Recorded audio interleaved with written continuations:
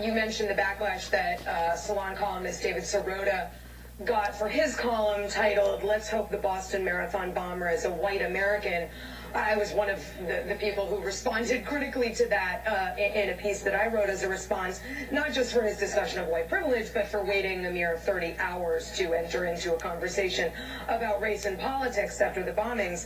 But you both seem to suggest that there's a need for conservatives to pin these kinds of moments on non-whites. But surely, Joan, you have to also admit that there is a need among liberals to pin these kinds of attacks on white right-wingers. I could show you some of the tweets from our friend Michael Moore or some folks on NPR who were suggesting that Hitler's birthday was big for the right just in the hours after the bombing. David Axelrod saying the president was focused on tax day. I mean, surely you have to find equal problem with that as well. Well, I don't know if I find equal problem with it. I will say I can't take any credit or blame for what David wrote or for what Michael Moore said.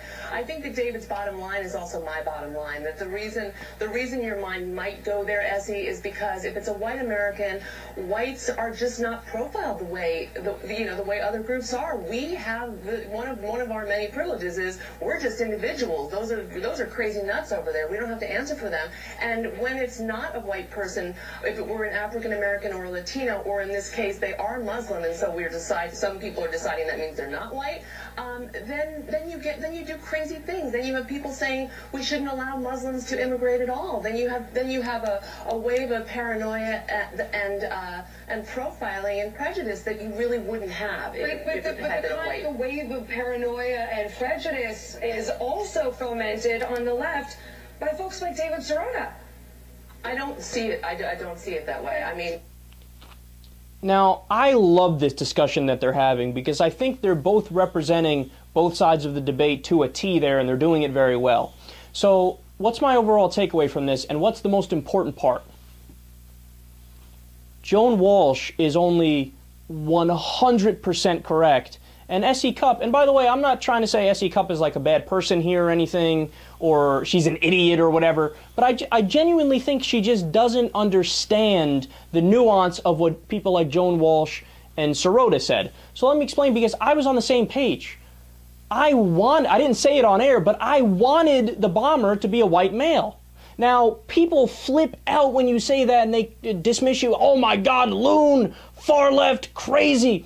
But you need to be able to have a nuanced distinction in your head. Does that mean that I'm trying to say white people are inherently inferior and worse as human beings than all black people or Latino people or Muslims? No, absolutely not. That's the way it was misinterpreted by people like Bill O'Reilly and S.E. Cupp, and they viewed it as simply a political hack job to say, well, since I'm a left-winger, it's got to be this.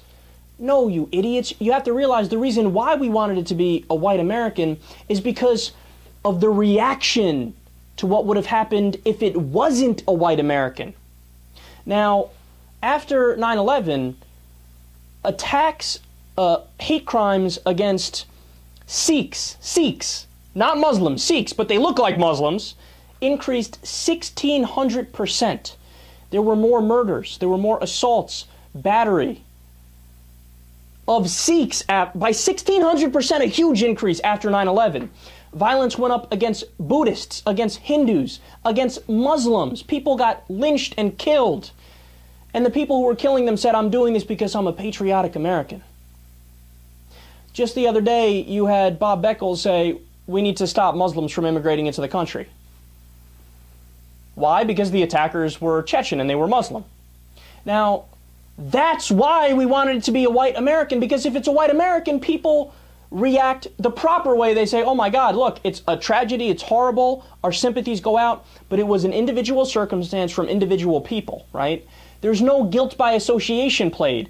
It's not like I as a white male will be stereotyped from there on out, and I'm guilty until proven innocent, right?